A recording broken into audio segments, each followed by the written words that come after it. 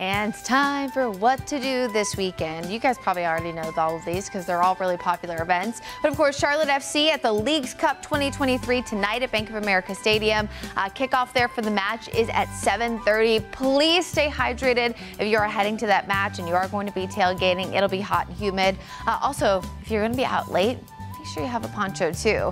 Tomorrow, Party in the Park is back at the Mint Museum, Randolph Road. That's Sunday from 1 to 5. As always, there's free museum admission. They have food trucks, an outdoor cash bar, things of that nature. Of course, that stuff you have to pay for. Really fun event. I've been before. And then, of course, last but certainly not least, you can't forget Queen's Fest, Charlotte Restaurant Week. We've been talking about it a lot.